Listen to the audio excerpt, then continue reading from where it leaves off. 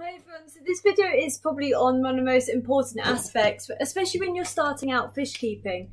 And it's also good to always have, just in case an accident happens and you're trying to work out why or stuff like that, if maybe not an accident is always the right word.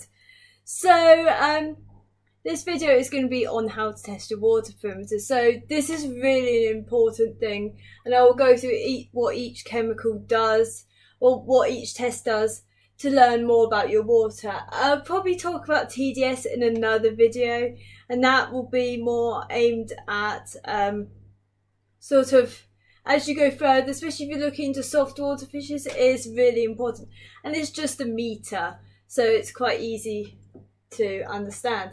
So this water is not for drinking, this is for testing. So I'll quickly show you what test kit I'm using. So this is the JBL Pro Aqua test kit, and this costs about £50, but it's known to be one of the best in the market. And I think for some water perimeters, especially nitrogen ones, that is really important. Generally's test kits, I find, especially the nitrogen testing test kits, that they do run out after a year, so they go out of date. So it does need replacing. So it can be a bit of something that does add up. And it does look more complicated than it is. And it's really not that bad. So it will come with test tubes, or not really, proper test tubes, and a load of chemicals, measuring things, lids, and all of that.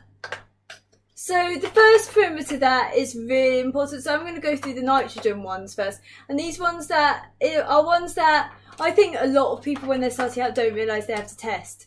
So the first one is ammonia. Ammonia is what is produced when the fish is producing waste. So this is the liquid waste, not the solid waste that the fish is producing. So this gives an idea of how well your filter is working. So if you have high ammonia, it could suggest that the filter is not working as efficiently and is not picking up the waste, or you are overfeeding, so the filter is producing too much waste for the filter. So this is a really good indicator. It is very toxic to fishes and is toxic to yourself in very high amounts, but in the aquarium it's not really going to produce that much. So you just add a few drops. It says here 4 drops. 1. Oh, I'm just going to shake it, it's got air. 2, 3, 4. There's no harm in really adding more or less. I believe it's not like some experiments where you're doing proper science experiments where it's like you have to add those. I believe it's more like a test where it's binding to particular chemicals. So these chemicals are toxic, so try not to get them on your skin. So then this is the second bottle, and this is 4 again from memory. 1, 2, 3, 4. Each test kit will have a different amount of drops and different colours that you'd have to match to it. So if you're colourblind, it can be a bit more difficult, and it is worth bearing in mind that if you are, might be worth asking someone for help, because there is no sort of alternative to reading off colours for these tests, for especially nitrogen ones. pH you can get a meter. 2, 3, 4, 5. Just going to add another one. There's no harm in adding a bit more. So this is ammonia, and ammonia can take a little while to come out. And each test kit is different with the colours. So next one is nitrites. Nitrites are what is converted when ammonia is converted, is oxidized, so an oxygen molecule is added to the ammonia, and this is what is produced when the fish produce waste. It converts from ammonia into nitrites, and the colour changes can take a while. Nitrates is very quick, so I usually don't do this first, I do this last, but you can already see this has changed colour to a yellow, which 1, 2, 3, 4, 5. So this is only 2 bottles, and they are sort of just a binding exercise, they're not anything too complex. 1, 2, 3, 4, 5, So this would, if this is high, this indicates that either you fed too much and there's been an ammonia peak. That usually can happen within a few hours. You might not even see it, but it hints that you might have been overfeeding. Or the filter is not fully cycled, it is not working properly. So an uncycled aquarium, you can expect to either see this high and or this high. And I will let those develop. So this should take, from memory, about, it will say on here anyway, but usually about sort of 15 minutes. This is about sort of 5 minutes, the nitrites, and nitrates will usually take about 10-ish minutes. So nitrates is quite different in a way. So if I just get, so this requires 10 milliliters, but this will depend on your test kit. Always follow the instructions, and they are very simple. There's no point saying that you don't understand or it's too complex for you. These are not even GCSE level science. It's just following instructions. So this one requires 1 bit of the powder, so I just put that in. So that goes in, and with every one of the tests of this, you have to mix the powder till it goes in the water. And typically in science, we kind of put a thumb on there, but I'm going to be safe and a good example and use a lid instead, because I should not be allowing chemicals onto my fingers. So just going to mix that till it gets all sort of cloudy. So you can mix it either way. This is a proper way, but you can just, so yeah. In some models of this test kit, they ask for 1 spoon of powder, but they will all have this powder in some form. It might be in a bottle already in a liquid that you have to then move to suspend, which is always worth shaking a bottle before you use it anyway, but sometimes I'm a bit lazy. 1, 2, 3, 4, 5. Might lose count quite a bit, so don't worry.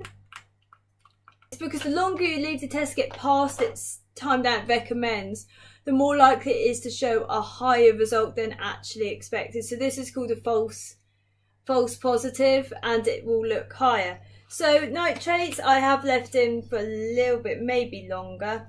So we would usually measure in ppm, meaning parts per million. So per parts of a million water, you have 1 or so.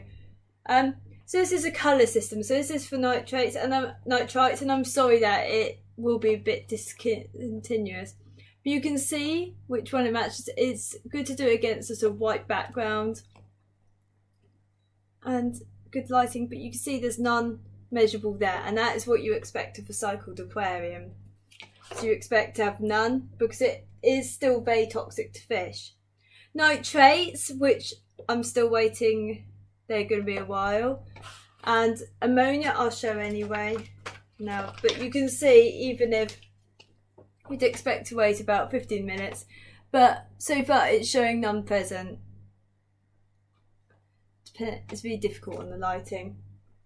Nitrates, naturally if you want to test your water, you're going to have to wait. It's best to have a timer of some kind, and I set a time and then keep an eye as I add each of them. But nitrates are a sign of your water changing. So if you have nitrates, it might be present in your tap water, which is always worth testing for. Most tap water does have some traceable nitrates. But the best thing to remove nitrates is to water change your aquarium. So this is removing a volume of water from your aquarium. I recommend a minimum of 25%. Removing water from your aquarium does not remove bacteria. This is not suspended in the water column, it's stuck to hard surfaces. So you are not removing, you will be removing ammonia and nitrites though, to some extent, which will reduce how much your bacteria can take up. But this, you can see, is clear, and this means that the aquarium has no measurable nitrates, which means that enough water changes are. But the main thing is to keep your nitrates below 20 ppm. So some tap water will go up higher, and that is when I'd recommend looking at alternatives, which I might talk about in another video, or if people want to ask about alternatives I can reply in the comments. So then the next test I'm going to do is probably your most well known, and I'm not really caring about how much I'm going to put in this because pH is probably the easiest one you're going to do, and it's not really fussy, it's just a colour change that won't, the intensity might slightly change depending on how much you put in there, but we've all done pH tests in some form or manner. So you will get different pH tests called sort of a short, narrow range ones, which will be very sort of aimed at soft water area, and then will get wide range. So this from a pH of 3 to 10. So pH is a logarithmic scale, which means that between each pH it's times by 10. This makes a bit of a difficult one to visualise, but it makes it sort of pH of 3 is 10 times stronger than a pH of 4 in acidity. But you can see coming out as the more drops, the easier it is to see really. pH is a measure of H plus ions, which is hydrogen plus ions, and OH ions, which is oh my god. But you can see there, it's just going to try and find the right one. So this is coming out about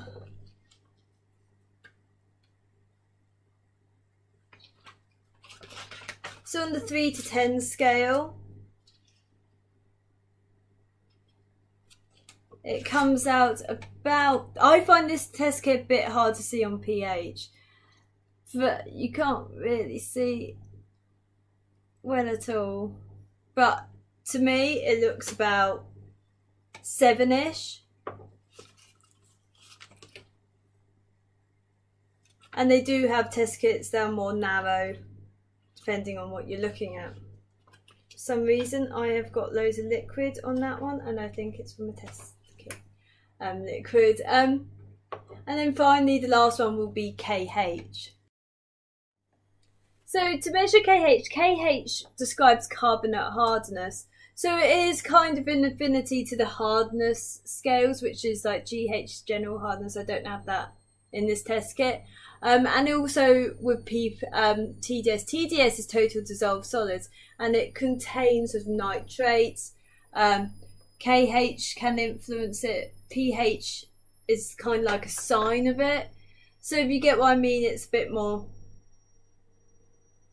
But they all kind of describe each other in different ways. So KH is what we call a titration. So a titration is a test where you're counting drops, and sometimes you might have done it at school where you have those big towers and you drop it into there from there. But this is just, so we're wanting it to go from blue. Let me grab it in here. KH. So KH, you want to go from blue to orange. And you could get more different test kits that look at different aspects of water hardness, so you get a very clear picture of what your water actually contains. I think that's about 4. This is a harder water tank, sort of medium. But you can see you're counting drops, which I've forgotten to do. And you should shake after each one. There we go, and that's probably gonna go orange, no, green, and then one more. There we go. You can see that's, oh, has turned orange from a blue colour. And KH is useful, as is GH, and it's always so quick edit.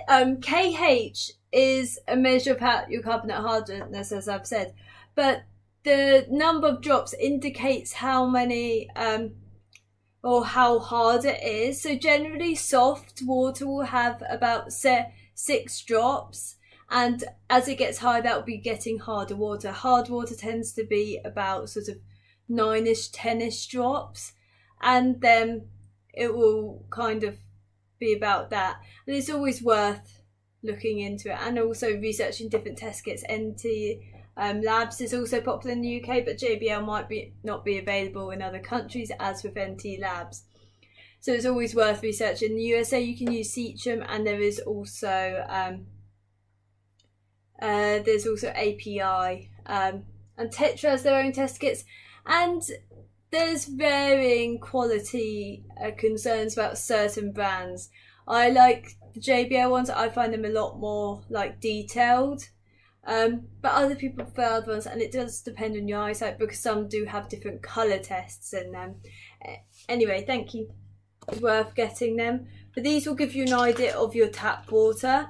So these should not change normally within the aquarium. The nitrogen ones, so ammonia, nitrates and nitrites, they will change, and they are worth keeping on, especially if a fish dies. Always check those first. Always check nitrites, because that will give me an indication if it's overfeeding or something wrong with the filter. Because water changes I do not expect to be that the issue, but it's always worth checking each of them. So afterwards you want to wash these out under running tap, because these chemicals are kind of toxic. I would recommend actually keeping a sort of an Excel document just to record it, especially when you're first starting out, just so you have an idea of water perimeters. When you're starting out it can be a little bit difficult, but testing your water isn't, and it's worth doing it. It will save you money and a lot of stress. You don't want, like, preventing fish if there are deaths, preventing any issues, being able to solve them quickly without having to run to shop. They might be closed at a time and stuff like that. If you have high nitrates, water change. If you have high nitrites, if there's fish in there, I would recommend water changing. But if you want help, I can always answer if you have results that are a bit strange. There are other test kits. You could test silicates, magnesium, CO2, O2, O2 being oxygen, and all sorts of things like that. So it's really up to you how deep you want to go into it. When you have plants, you might be looking into phosphates more and other things like that. Algae can be influenced by perimeters. They're not in your normal test kit, but if you look around, there will be test kits for different things. And TDS I do recommend if you want to get a bit more further in the hobby, but I've put my TDS meter down somewhere and I have no idea where I put it, so I'll have to find it anyway. So anyway, thank you for watching.